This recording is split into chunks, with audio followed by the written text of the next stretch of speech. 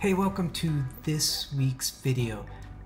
Picture this. You're leaving for vacation, looking forward to getting away a bit from your business, when suddenly the thought comes to your mind, can I actually write off some of this vacation costs? Well, at this point you're driving away, the answer probably is no. But had you consulted your superhero accountant, the answer could have probably been yes. So in this video, I'll walk you through the travel deduction rules and how you could possibly deduct some of your vacation costs. You'll walk away with some ideas to have Uncle Sam pay for some of your vacation and put some cash in your pocket to help pay for that vacation. So let's get to work.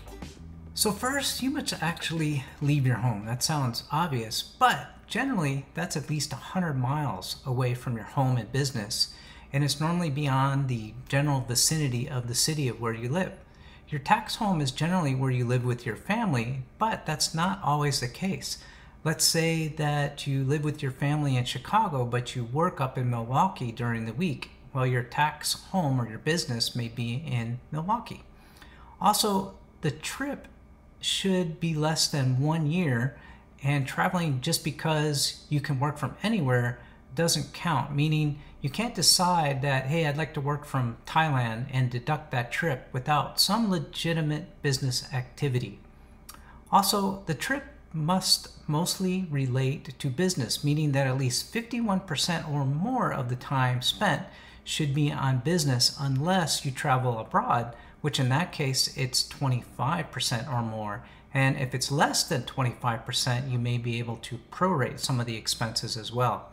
Now, travel days count as business days, and other business days depend on what is a typical working day in the area that you work in. So if you work 8 hours, then you have to work at least 4 hours and 1 minute in order for that to be considered a business day.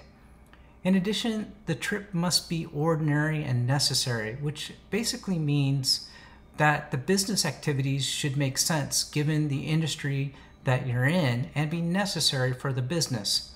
For me, it would be attending a tax seminar, or for a real estate investor, maybe meeting with potential sellers of properties.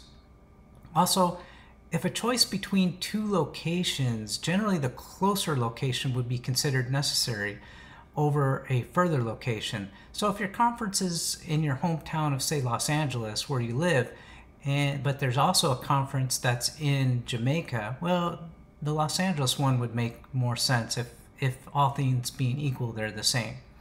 In addition, the business activity should be planned in advance, meaning you should schedule and plan activities once you get to the destination, including, for example, setting up appointments or meetings or attending a conference. So what costs are actually deductible? Well, travel to and from the location counts, and any type of transportation works, along with related fees such as baggage fees and shuttle services. You could even take your vehicle and deduct the actual cost or the cost per mile based on the IRS mileage rate. However, stops along the way may not be considered a normal route to take for your destination, and in those cases that would not be considered deductible. So let's say if you fly from Washington, D.C. to the Bahamas, and then you go to your conference in Montreal, you would use what the cost would be if you flew from Washington directly to Montreal, or in a normal course of flying from Washington to Montreal. Now, lodging costs include hotels, Airbnb, and even renting a room from family if you're staying with family. Lodging costs include hotels, Airbnb, and even renting a room from family if you plan to stay with family. But such costs are deductible for only the related business days. However, a trick is if on a Friday is a business day and you're required to conduct business on the following Monday, the weekend would then count as 2 business days, even if you don't do any business over the weekend. Now, costs to sustain life on business days are deductible, which include meals, which are 100% deductible for 2021 and 2022 if purchased from an eat-in restaurant, even if you purchased using Uber Eats All other meals, including groceries, are 50% deductible. Also, if you meet a client on a non-business day, you could deduct the business meal on that day. Other costs that are deductible on business days are essential costs. That would include like Wi-Fi, dry cleaning, office printing, etc. Keep in mind that costs can't be lavish, so that $6,000 hamburger would most likely be denied.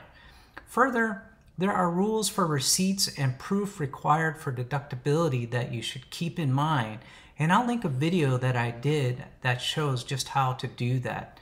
Just keep in mind that when you cross over from business to vacation, costs incurred become non-deductible. But what about traveling with friends and family? In general, cost of bringing family or friends is considered personal unless they are partners in your business. But they can use the tag-along rules, meaning that the lodging costs you paid for yourself and shared with your family is deductible, unless you paid extra costs for the room. So let's say that you rented a double room when you would normally just need a single room, and you paid $300 for the extra space, but it normally would cost you $200. You could deduct that $200 as an expense. Same thing if you rented a car. You want to make sure that they can tag along in using the car, and that you would normally purchase or use or rent that car during your stay for your vacation. So some key takeaways. Remember, business activities are away from home and are generally planned in advance and are normally about 100 miles away from your tax home.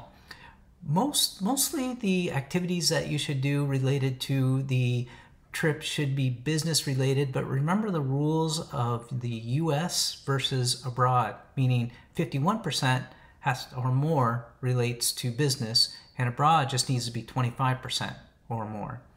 Also, make sure you separate the business and personal expenses, and friends and family can tag along if really no extra costs. The big thing though is keep proof of expenses, the business purpose and activities.